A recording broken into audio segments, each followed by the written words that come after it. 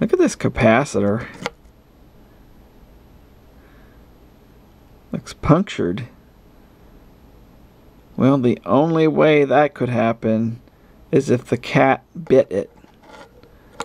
And I can assure you the cat did bite it, because it's not the first time he has bitten things. Electronic things. I don't know why he does that. But I'm just kind of curious if this thing still works. So let me plug it in to something here to hold it for me. And put the meter on it and see what's going on. Well, this is not what the video is about. Just something to do here. I have a bunch of audio test files uploaded. People were asking me if I could do that, so I've done that. See if I can get this in the shot. I'll just have to go like that. Okay, let's see if I can get a measurement here.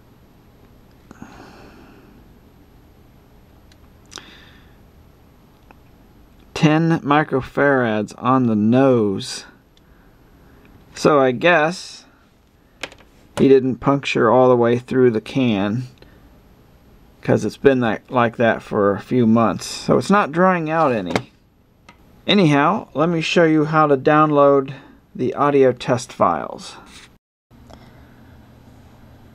Okay, I launched the browser in private mode, so it doesn't load the cookies or, log you in automatically on like YouTube and sites. So it's just like I'm another person out there browsing.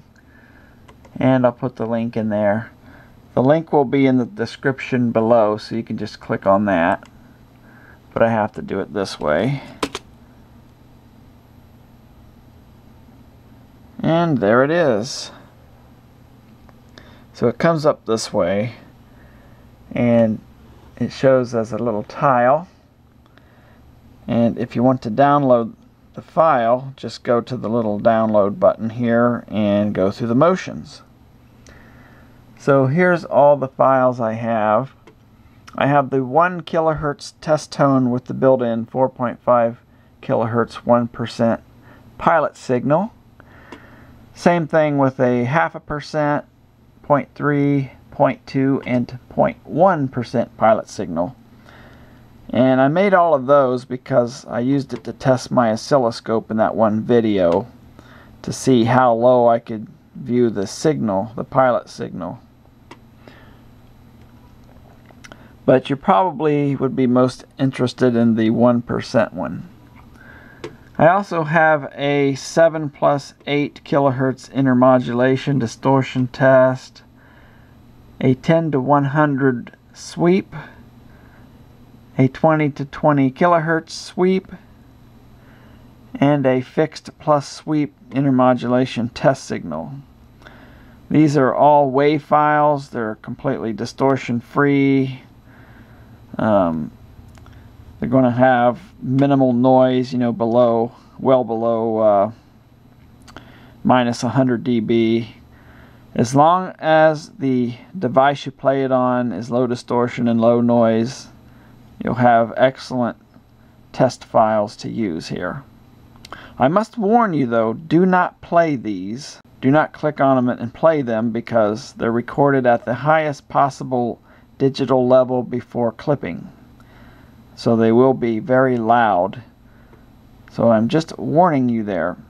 Also, don't convert them into MP3 once you get them, because MP3 might damage some of the integrity of the file. You want to keep them as WAV. They are lossless, uncompressed WAV files right now.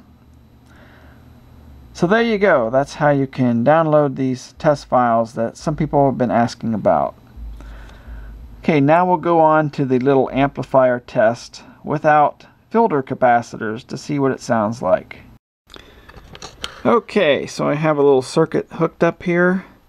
Power transformer, rectifier, dual supply, no filter caps. And the wires come around here into the LM1875 amplifier.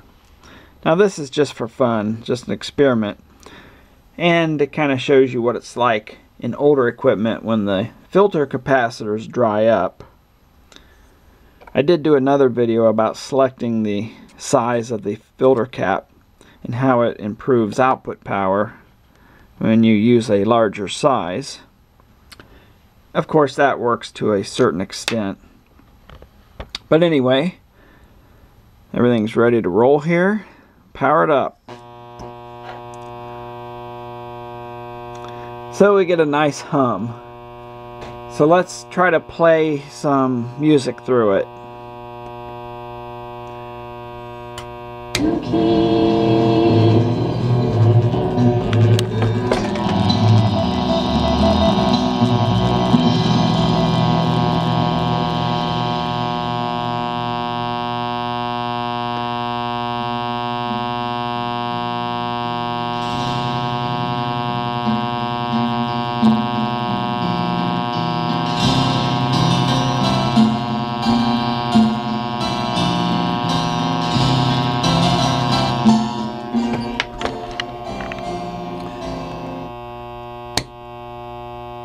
Well, that sounds lovely.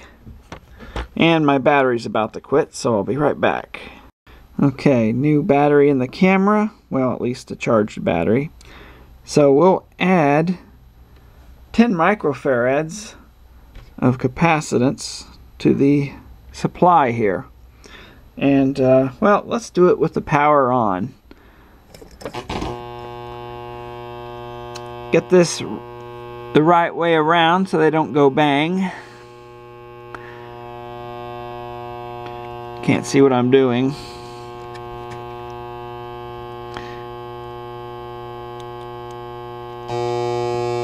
Oh, that got loud. And for the negative rail,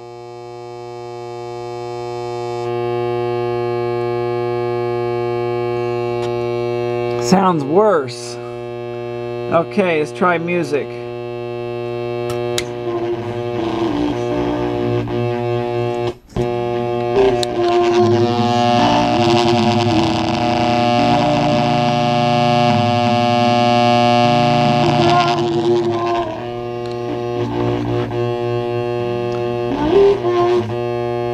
Whoa. Heck, that made it worse. I do have these in right, I hope. It looks like they're in. Okay, well, let's try a little bit higher value, see what happens. Okay, I popped in some 33 microfarad caps and we'll power it up. It is on. Wow, that's pretty quiet. And a little bit of hum. Let's see what it sounds like. I just will not be there. I'll take you through my dreams, out into the dark. Sounds better, but it gets real crackly when the music gets loud. So let's increase our value some more. Okay, I went for broke and popped in some 100 microfarad caps on the filter. Let's power it up. Oh, it already is powered up. It's very quiet now. Maybe the faintest hum. These amps are very good at rejecting power supply noise. To an extent. I mean, if your filter caps are way too small, it's not going to do it. But let's try the music now. Well, it wasn't later in that same night, as they lay fast asleep, Lady Margaret appeared at their bedside, standing at their feet. Tell me, how do you like your pillow, young man?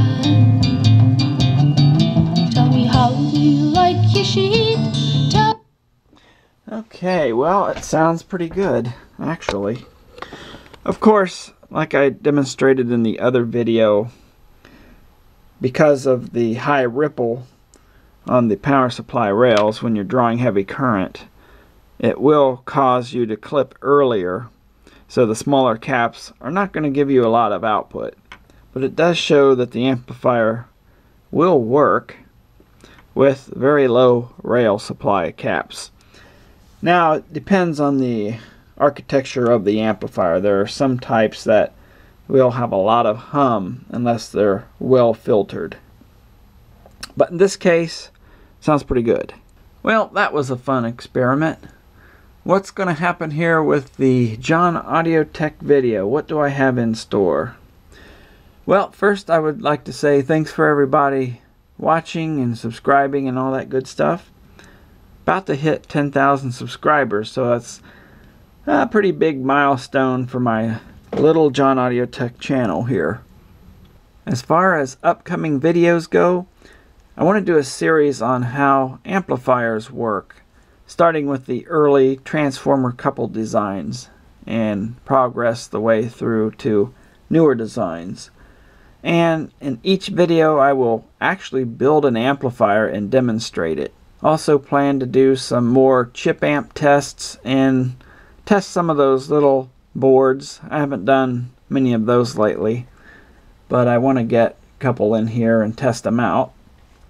Of course, there'll be my usual random electronic subject, which could involve anything from LEDs to chips or microcontrollers. But I do hope you hang out and see what I have in store. Well, that's it for this. Thanks for watching.